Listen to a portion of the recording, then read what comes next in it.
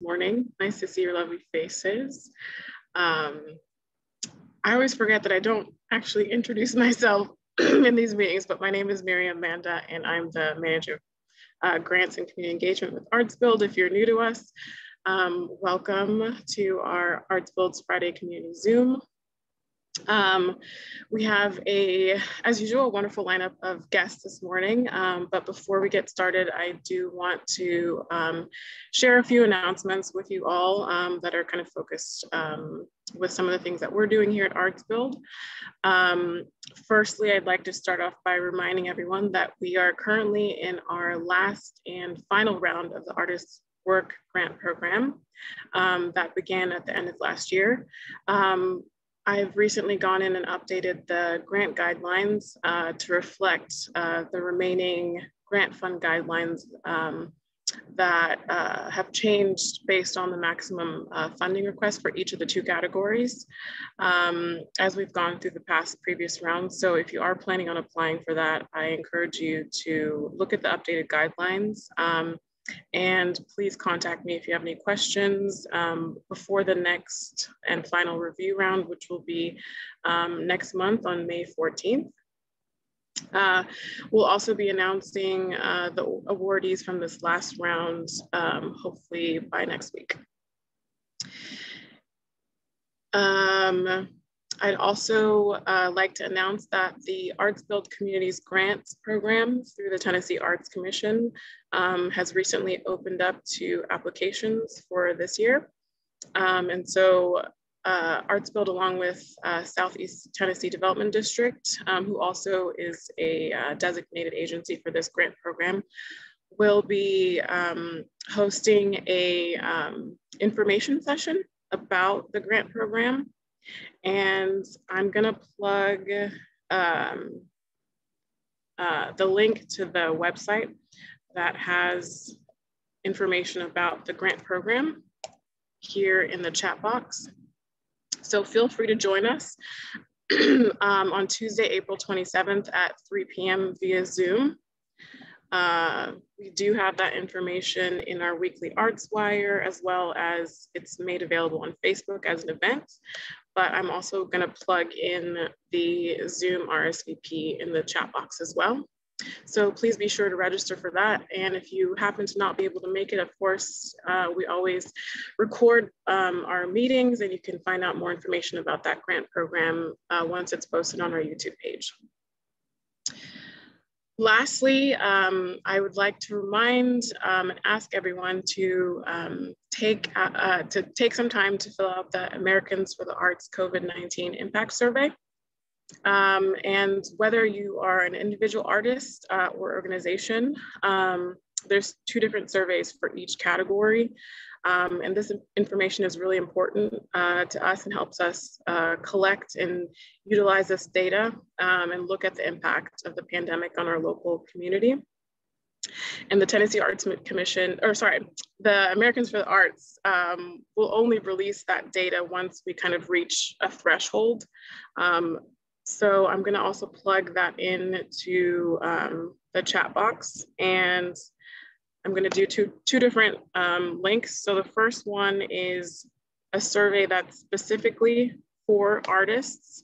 So if you are an individual artist, please take some time to go on the website and fill this survey out, and also help spread the word so we can get this really important information and help use it as part of our recovery efforts in our community.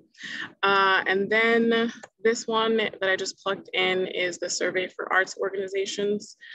So please take some time to fill that information out for us. And once the report is complete and we have enough data, we will be sharing that with the arts community so you all can get a better sense of, excuse me, the impact, and also just, help planning ahead for as we continue in the recovery process. All right, so those are kind of some general announcements that I wanted to share. Now I'd like to start welcoming our guests for today. And up first, I'd like to invite Jonathan Sussman, who's the special events manager with the City of Chattanooga's Open Spaces Division. And he's here to share some updates about planning events in the city's public open spaces. So Jonathan, welcome and thank you for joining us today. And please feel free to introduce yourself, and whenever you're ready, share your screen. Great, thank you. Thank you so much for having me, and thank you all for being here. Yes, my name is Jonathan Sussman. I work for the City of Chattanooga as the Special Events Manager. My role is to kind of manage our larger scale events that take place in our public spaces, as well as our more signature parks like Miller Park, Ross's Landing, Coolidge Park, et cetera. I started with the city in July of 2016, so it'll be 5 years this July. I have, before that, I was an event producer on my own with my own company, working for other companies like Chattanooga Presents. I've been a musician for 33 years now, yikes. Yeah, so I've basically been in and around every aspect of special events for decades now. And I moved back to Chattanooga from Nashville 10 years ago, and I really haven't looked back and haven't stopped. It's been an incredible opportunity in this position, especially to be able to really kind of affect change and to really open up our spaces to more people in the community. So that's kind of me and what I do. And I'm sure I know a lot of people that are in these little Brady Bunch windows here. But for those of you I don't know, nice to meet you. So the big question that everybody asks me all the time is, where are we as far as opening up events? And I joked last year that my favorite emoji was the little shrugging person, like, I don't know. In fact, many of the people on this call, I've had to say, I don't know or no to several times over the past 12 to 14 months. And, it's been obviously extremely difficult. The special events industry, the live music industry, the performance industry in general has just taken an enormous hit. And it's been very hard to kind of maneuver that, to be honest with you. And it's not just a Chattanooga problem. I sit on a municipal special events association, which is groups of special events offices from cities all over the country. And everybody from small town to giant metropolitan cities are dealing with the same issues. So, kind of our current state right now, as you all know, we have a new administration coming in. They will be sworn in on Monday. And I have to kind of give the shrugging emoji there on what, is going to be next with that. I think a lot of people with the city are kind of giving that shrugging emoji right now as to what's going to happen next. But, our COVID numbers that we have been looking at specifically come from the Harvard Institute of Health. And the number that we were looking at the closest was the number of cases per 100,000 residents over a 7-day average. That is what puts us in the blue, yellow, orange, and red. We lived in red for a very long time, and we have gone back down to orange. In fact, we were really on the cusp of getting back into that yellow area. And unfortunately, we have seen numbers tick up over the past week or so. What that means for events under this administration, I truly don't have a full answer, but I do know that right now we are opening up events to 50 or fewer people for smaller spaces. Larger spaces that can accommodate, we are allowing up to 250 people. But again, I have to reiterate, that's under the current administration, and we do have a new administration coming in that may alter those numbers, or they may stick with what we are right now. We are working with several events though right now that are coming online. In fact, we have a bike ride that's going to happen on May 1st. And I see you nodding your head, Paula, on May 1st that will start at the Bessie Smith Cultural Center. We've worked closely with this group out of South Carolina, and they gave us a very good detailed COVID protocol plan as to how they run their events. And in fact, they ran this event in October in Greenville, and had even more participants than are being planned for here. And there were no, traced infections from that. There were no, super spreader event from that event that they had in South Carolina. And it was very, very well run. And so that's going to be kind of, well, I say it's going to be the first large scale athletic event. Of course, all the arts groups on this call, I'm sure, understand that the Four Bridges Arts Festival is also happening this weekend. And that is also another large event that we've had some permitting for as far as the road closure for the event. And so we're really just kind of easing back into special events and trying to take it as on a case-by-case basis. Each event operates differently. And there's a lot of conversations going back and forth with people that want to host, events for thousands of people and people that want to host, baby showers for 50 people. But each one of them is important, and each one of them we need to make sure that they're following the correct protocols as needed. So I mean, I know, I wish I had this great big answer that was like, here's what we're going to do, and here's how everybody needs to do what they want to do. But we're just not there yet. Now, for anyone that is interested in hosting an event, I'll put my contact information in the chat. Please feel free to reach out with me regarding any questions. And I should also note that the city's restrictions on events really are solely for public spaces, so city-owned spaces. That would include the streets, as well as city parks like Miller Park, like the Chattanooga Green, and other smaller community parks throughout the city. It doesn't really affect events on county or private property. But I'm also happy to help you with your event on county or private property if you do have questions about those. I believe I've helped a few folks on this call that have had some events in their spaces, and I'm happy to do that. It's great to be able to talk about events again.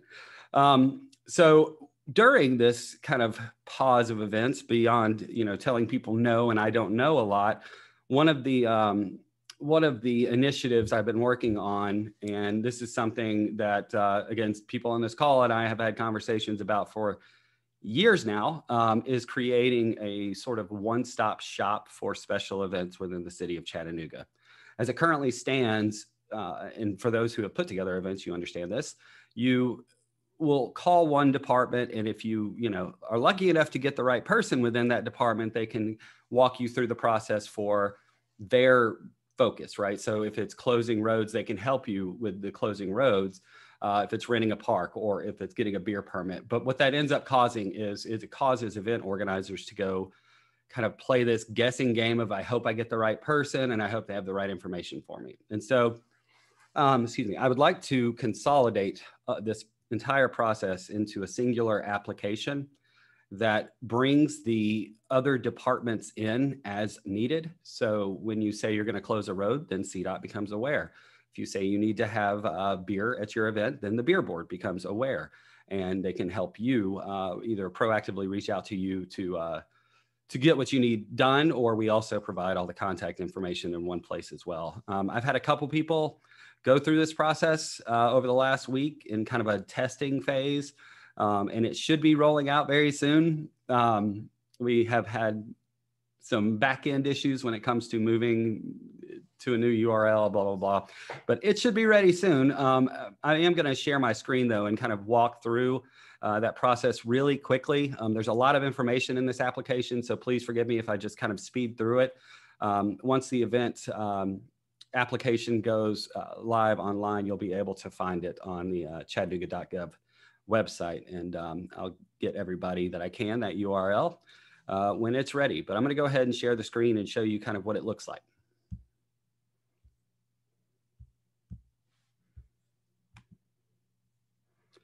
Okay, let's start from the beginning. So this is the first page is a lot of information. Welcome, all that fun stuff. We appreciate you hosting your event. Deadlines that say, it's got to be at least 90 days or could be up to a calendar year. This is something that we typically had not asked for from event producers in the past, and those are sitemaps.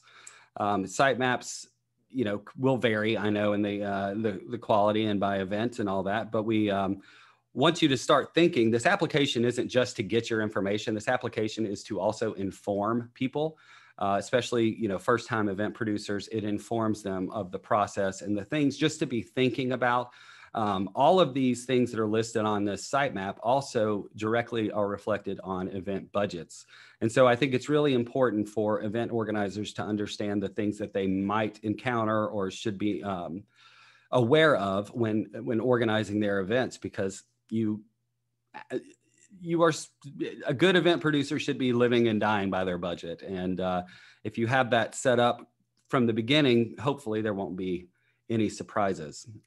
Accessible events, this is something that I'm very focused on, is creating a more equitable experience for everyone when it comes to events. And I've been working with different groups of individuals to kind of help flesh this out. And we'll be doing more with this accessible events initiatives as we move forward. Annual events that typically come in within the city. This is just kind of giving them, you know, kind of a first right of refusal, so to speak. Expressive activities would be considered First Amendment protected activities, such as protests, marches, things like that. We typically, this does not cost anybody anything. We do ask for, you know, some accountability and some information from people hosting these protests. Again, this will be a free application. There's no cost to this, but this will be a great way to start developing, in my hope, developing a good rapport with the city and with these organizers. So going on, like I said, I'll try to move this really quickly. Here's the basic stuff. Again, just very basic information that we ask for you. If you state that it takes place at a public street or park and serving beer and all these things, that is what triggers the next pages to come through. So then when I say it takes place in public streets, then I'll be sent over to street closures, and that will be, you know, this, you will fill this information out. This is all the information that people typically fill out on a street closure request currently. The good thing is you don't have to write in your name and your address and all that other stuff every time. Again, if it's taking place at a public park, it will take you to our parks page that will actually link out to our park reservation software that we use. Serving beer will give you the information as far as the Regulatory Bureau and what that process is, and also links to our new online permitting system for special events. So if you typically serve beer at an event, we have an online system that was just started a few weeks ago that should make that process a lot easier. If you have had beer at an event, you know that you typically have to go pick up an application, go fill out the 20-something page application, get it notarized and have 5 references and all this stuff. You still have to do a lot of that process, but this puts it all online and you're able to kind of work through that process through the online system. Again, all this stuff is very kind of straightforward there. Each thing you click brings you up into brings you to a new page. It probably is not going to let me, because I haven't filled one of those out. But you all kind of get the idea of what's going on, I hope, with that. But the idea is that it's one application that you fill out instead of having to go to 5 or 6 various departments just to make something happen. So that is what I do and what I've been working on. And, I'm really excited to see more and more activity happen and more questions come my way. We are absolutely inundated with requests right now. So if you do have an email into me or a question into me right now, I promise I'm not ignoring you. We just are extremely busy with requests and just little general questions about how people can host their events. I appreciate ArtsBuild for having me. I hope I covered everything that you wanted me to on this. And thanks. Thanks so much, Jonathan. We have a comment from Stratton who said the online form is such an improvement. Thanks for sharing that. And if anyone has specific questions that they want to ask Jonathan, please feel free to unmute yourself and go ahead and ask. Well, I guess that for us, we're kind of a little bit of a different creature at Sculpture Fields because we are a city park, but also we manage it. So I was curious if how we might be tied into the system, because sometimes people ask us about events and we're not sure, well, I'm not sure necessarily what part needs to go just through us and how much needs to go through like the city process. I know this is kind of a niche question. Yeah, sure. Yeah, so Sculpture Fields it's kind of a different animal, as is the Bessie Smith Cultural Center. And Paula, I think you can relate on that one. It's a different animal, and both of you kind of have different management layouts, right? As it pertains to Sculpture Field specifically, if you are going to be serving any kind of alcohol, of course, that's when, we would need to be involved on the city side. That would also require, the presence of a CPD officer. When you're closing roads, any roads around that. As far as smaller activities that happen within the Sculpture Fields, the city does maintain a lot of the space too, if I understand correctly, based on the agreement. So, yeah, I know you sent me an email this morning as well, and I don't really have a great answer for how you all will operate. Now, if it's talking about an event that's going to be larger than 50 people, I would recommend and think it would be in everybody's benefit to contact myself and any other, impacted departments, or have me contact those impacted departments to just make sure that there's nothing that we're missing or you all are missing before you all host this event, and that if you do have COVID protocols that you have set in place, by now I think we all kind of understand the basics of like hand sanitizing stations and keeping away from folks and wearing, social distancing and wearing masks and things like that.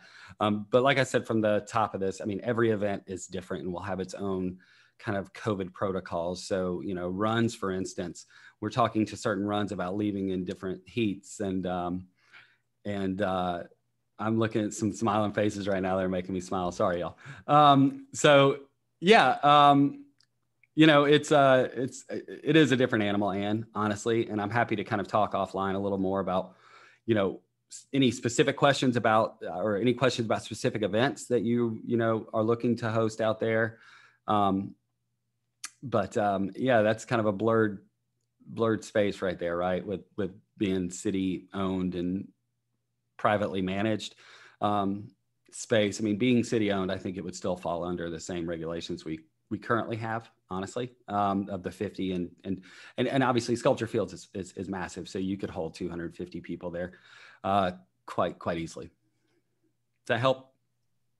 Yes, thanks. And I probably will be harassing you in the next week.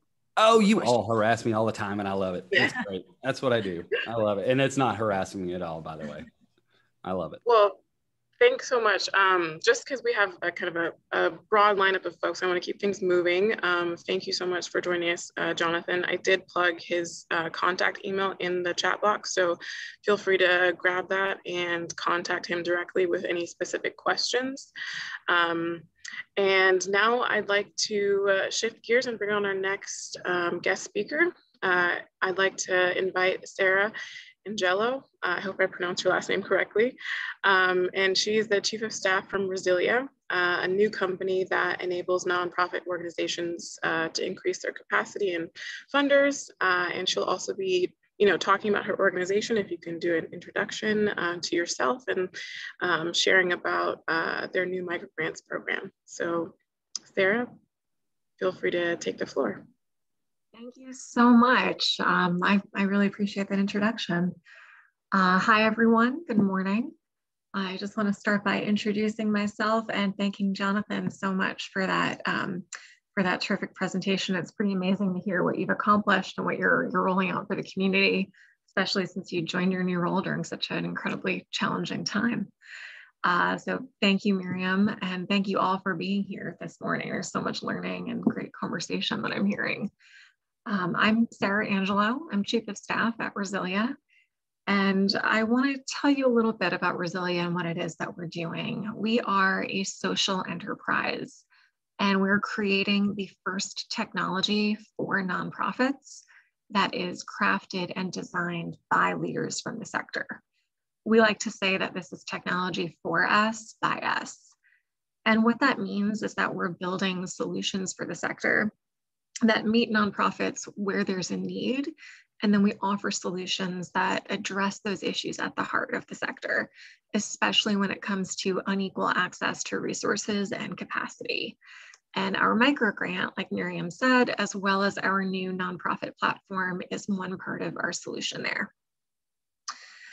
Miriam invited me here today to tell you more about that micro grant, like I mentioned, but I'm also hoping to listen and learn from all of you on this call about the arts and nonprofit community in Chattanooga.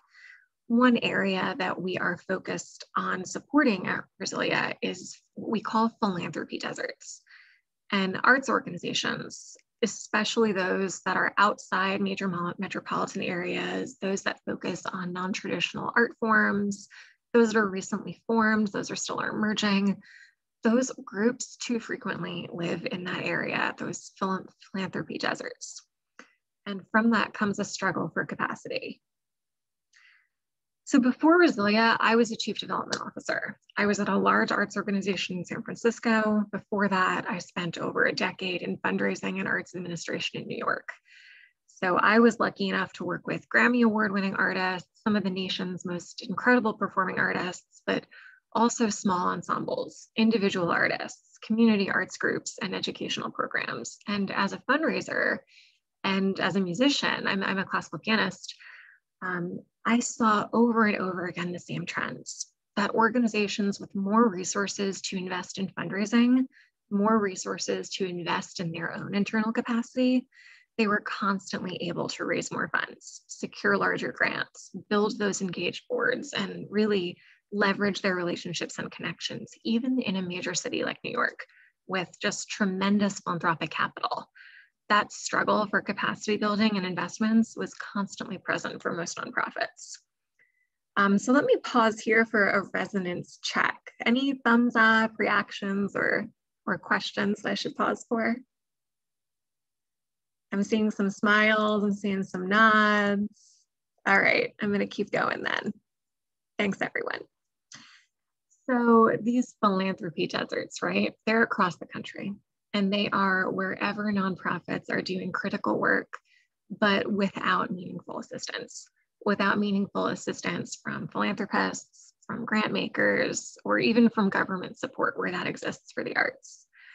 And these nonprofits tend to lack sophisticated fundraisers, well-connected boards, savvy communications and marketing professionals. And these organizations, these are the ones that Resilia is keeping in mind for our microgrants and for our platform and technology resources.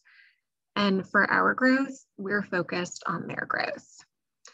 So our platform, our nonprofit platform, which is available at no cost, it's part of Resilia's advocacy to support and advocate for groups in this area.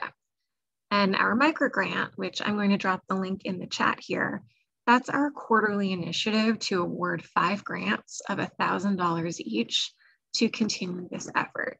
So I'm dropping this link in here. You all should have that. What this means, this microgrant, is it's a new project that we're launching with Blackbaud. Maybe some of you use Razor's Edge or you use some of the Blackbaud technology. We're part of Blackbaud's social good cohort. And we launched this first microgrant initiative to provide pure programmatic support to the community, to those organizations that are doing great work, often without the meaningful support that they need. Not that we think $1,000 is going to, revolutionize anyone's organization, but this is an opportunity to submit a very quick 5-minute form. I promise you can utilize materials you've already crafted. You can probably cut and paste the language for this application right from your website and send us this quick form to learn more about your work. And as part of that, you have free access to this platform that I just described. a platform that provides some of those capacity building resources where we are taking the brains and experiences and best tips, tools, and practices from nonprofit leaders across the country and turning it into accessible technology. So if you have ever struggled to find a good example of a grant budget, if you have ever struggled to find a great example of an acknowledgement letter of how to correctly notate, the tax receipt information for a donor, that's some of the information that we are crafting to provide and have readily available within this platform, all as part of our initiative to make this work easier and democratize access for organizations nationwide. Resilia is headquartered in New Orleans. We are Louisiana based, and we have offices in New York, and we also have some team members distributed around the country. And as we're distributed around the country, our focus is keeping those small groups in mind. Let me take a quick pause here for any questions. I'm looking at the chat here so I can see anything in here. I see Finisa. I hope I'm saying your name correctly, Finisa. Thank you so much for the support that you think this is awesome for organizations. Yeah, definitely. Cool. One thing that I hope as arts leaders you'll find useful about our technology is the way that it provides a seamless source of truth and seamless data transparency. When I was fundraising, when I was writing grant reports, I remember the night before things were due, I would be looking across my spreadsheets, looking throughout my emails, trying to figure out how many people came to this program, how many new works did we commission last year, where can I find information about the constituents who were part of this after-school program. Plenty of fundraising that I was doing was so motivated by telling a story, and nothing motivates someone more than a story, and nothing shows your impact more than data. So what our platform aims to do is bridge that gap, show how quantitative data and qualitative data help you with the capacity to transform your organization to move forward with additional resources that you need.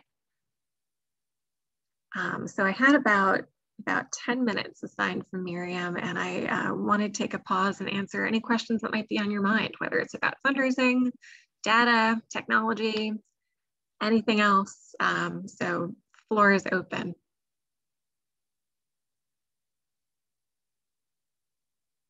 I'll also drop my email in here in case anyone has any questions I can answer after the fact.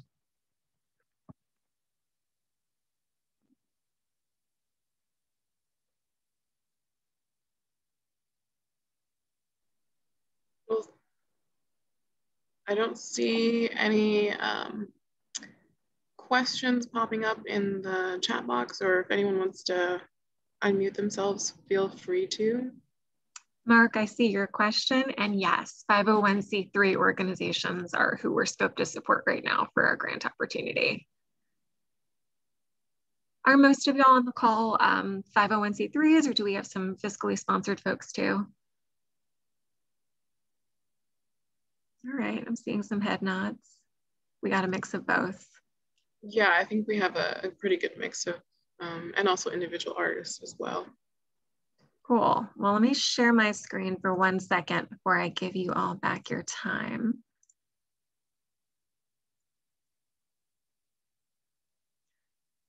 Okay, can you all see this, this slide right here about Resilia? All right, great. So again, we are nonprofit first technology built by nonprofit leaders to help organizations, especially through this time where we're all building back better and coming back from COVID to do great work and keep producing terrific programs. And this is just a quick overview of that microgrants program I described. We're in partnership with Blackbaud. We're launching this quarterly initiative to award $5,000 microgrants. It's pure support. There's no reporting, nothing complicated, no burdensome restrictions. Even though the deadline for this quarter is the end of tonight, it's a 5-minute application. I'm sure some of you might have filled this out even while I'm talking right now. We're going to revive this program every quarter. The best way to learn more about it is to follow Resilia on social media or join our email list that you can do on our website, resilia.com. And this is a quick slide about our nonprofit platform, a way to use data to keep your organization on track, invest in your capacity, and use that program data and metrics to strengthen your organization. All right, well, thank you so much, Elizabeth. I really appreciate that. And Shanna, really appreciate also that you'll spread the word to others about our opportunities. Thank you so much. Thank you so much, Sarah. It's great to have you, and thanks for sharing that information. And we will also share your website and this grant program in the follow-up email as well. Terrific. Well, thank you all so much for having me. It sounds like you're doing some really amazing work in Chattanooga, and hope to come by and visit as soon as some of these events start happening. Yeah, we hope to see you here soon. Awesome. Thank you all so much. Have a great day. You too. All right, up next, I would like to invite Shadrina Booker, who's the Director of Development and Marketing with Big Brothers and Big Sisters. And she's here to share an upcoming opportunity to participate in a design contest with their organization. Thank you, Miriam. Good morning, everyone. So glad to see all of you. Like Miriam said, my name is Shadrina Booker. I work for Big Brothers Big Sisters of Greater Chattanooga. If you all don't know about us, we are a one-to-one mentoring organization. So we pair adults with children 6 to 14 years old in some mentoring capacities. And so the reason for me being here is I came in, I just started in this position in August, and I've kind of gone on a redesign and remarketing of all the things that I can kind of spruce up for us. And one of the biggest things that I would love to see an update with is our t-shirts. So our t-shirts right now is a part of the welcome gift that we give to all of our volunteers, to all of our bigs, all of our littles, even some of the family members of the little brothers and sisters get t-shirts as well. And right now, they are not the most exciting shirts. I will share my screen so you all can see them and see why we would love to have one of you all design the new one.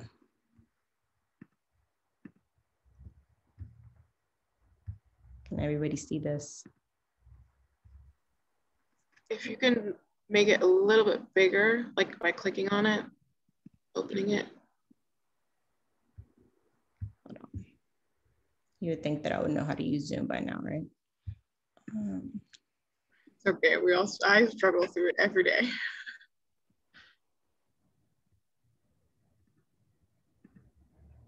It's literally.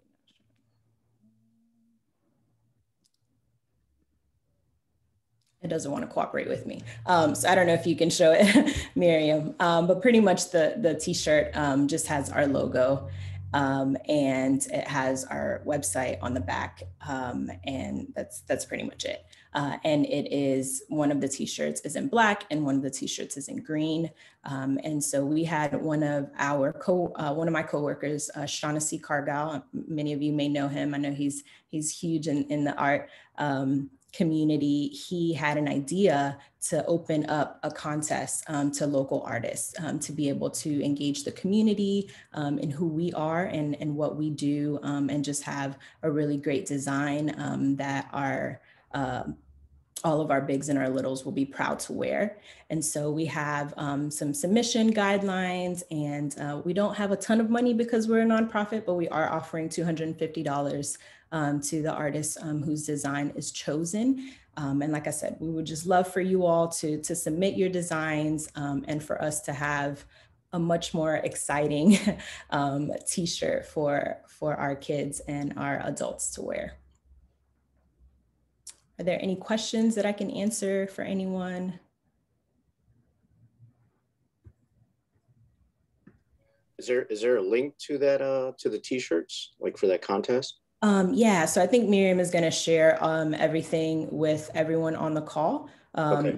with all of the deadlines and the guidelines that we have. And if anyone has any questions, feel free to reach out to me, and we've never done this before. So we're excited to do it and to hopefully continue it.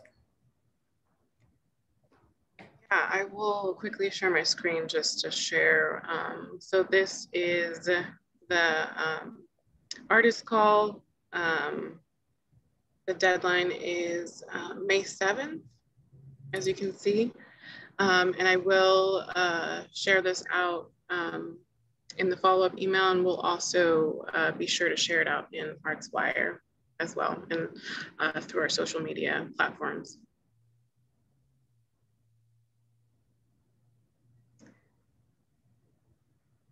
Well, if no one else has any questions for Shadrina, I want to thank you so much for joining us and for presenting this lovely opportunity to engage our local arts community and our artists. And I hope that you guys get lots of great proposals for your new t-shirt designs. Yeah, feel free to come back if you have any other ways that you guys are revamping and reshaping some of your artistic developments. Please feel free to join us again. Thank you. Thank you. All right. Up next, I would like to invite Monica Kinsey with Arts Forward, who's going to be talking about a new COVID-19 vaccine education and mobilization initiative. Monica, do you need me to screen share? Yeah, okay, give me one second. Yes, please. Okay. Mine's not cooperating for some reason. No problem, no problem. So again, Shadrina, I've been fighting Zoom all year too. I still don't have it. Okay. And let me know when you need me to scroll down. Sure. Good morning, everyone. Thank you for being here. I just wanted to share a little bit about an initiative that we have going on that I'm fortunate to represent Artsfield and our arts community in. It is a campaign for vaccine education and mobilization that we are working with numerous organizations in the community, numerous local churches, the Hamilton County Health Department, Blue Cross Blue Shield, Community Foundation of Greater Chattanooga, Hamilton County Schools, the homeless agencies. We have a lot of organizations that are working on this campaign, and fortunately we're invited to integrate the arts. So if you will go ahead and move to the next screen. Thank you, next slide.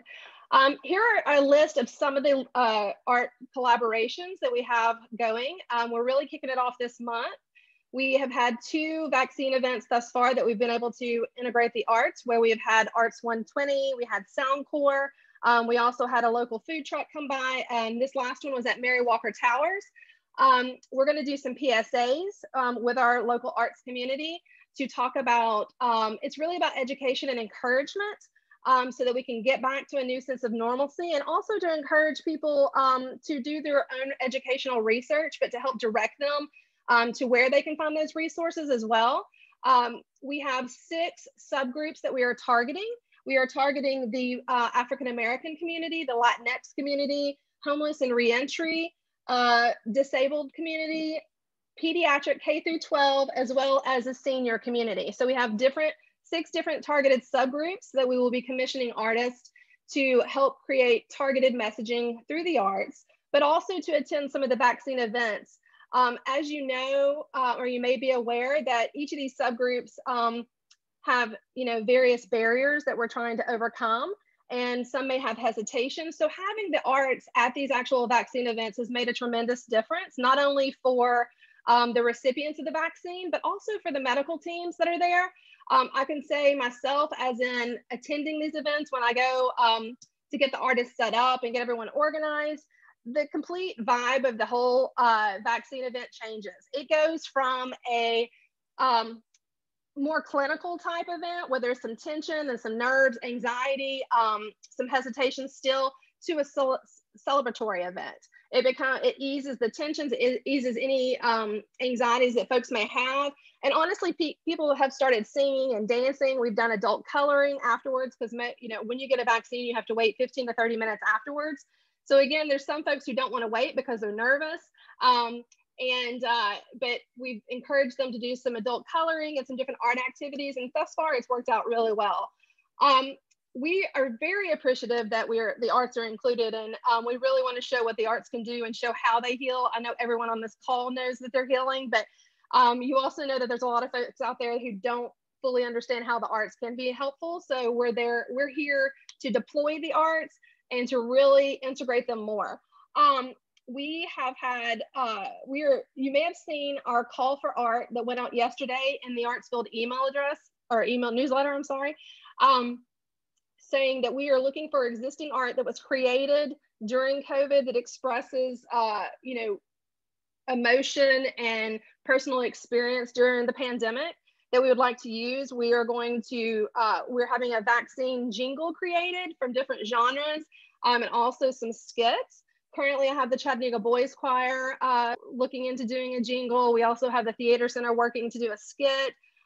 Rise Chattanooga is also working on some jingles and skits as well. And we would love to recruit any other additional artists that want to get involved, whether it's visual art, it's performance art, or you know, just, you know, showing up and being a part of the events. You can go to the next slide. Thank you. Here are a few of the next vaccine events if you're interested in participating or receiving your vaccine as well. And then there'll be more announced as they come in. I will say, you know, this is still a process. And so some of the information on the vaccine events is coming. And sometimes there's a short notice because it is varying on who is doing the vaccines, like which medical team is doing it, what hours, where location, they all vary. But as more information comes in, we are sharing that out. If you'll go to the next slide. Thank you. And this is the last slide. This is the call for art that went out yesterday that we're seeking currently to use on billboards and bus wraps, and also for any kind of posters and graphics that we send out. So if you have any questions, feel free to reach out to me. My email and phone number are on there, and I'd love to work with you.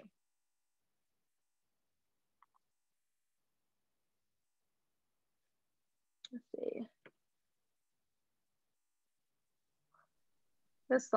Let's see, Mark. Yes, we are trying to also, as the new Mark, as the different CDC suggestions come out, we are definitely trying to address those and educate folks, as it is constantly moving and changing, as you all know, because this is a learning curve. But right now, everyone suggests that even after vaccinated, that if you're around anyone who does not have has not been fully vaccinated, and that fully vaccinated is 2 shots currently with Moderna and Pfizer, and fully vaccinated is 2 weeks after your last shot, your second shot. So just because you get the injection that day does not mean you're bionic, and therefore, you know, you do need to wait. But they do suggest that you still wear masks. So we do this, the shot is not the only safety measure that you still need to take. You still need to do the hand sanitary, I cannot talk today, I'm sorry. All the sanitary measures like wearing a mask and using hand sanitizer and so on, those efforts still need to continue for us to get out of this.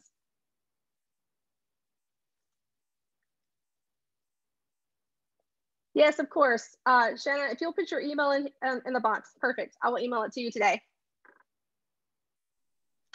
Monica, do you want to put your contact in the chat box as well?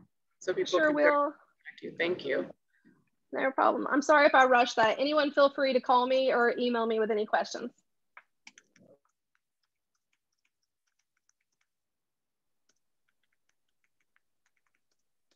Well, thank you, Monica, for sharing that information. And I will also send the slides that Monica shared with us in the follow-up. I would like to extend a thank you to all of our guests who joined us this morning, and to everyone that's here absorbing this great information. And if there's anyone who would like to make any special announcements about any upcoming programs or events that they're working on, I'm opening it up for anyone to hop on and share.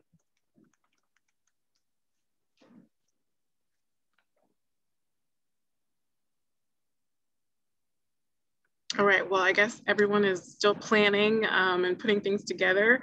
So I want to thank you one more time for joining us this morning, and be on the lookout for the follow-up email. And this recording, as usual, always goes on our YouTube page.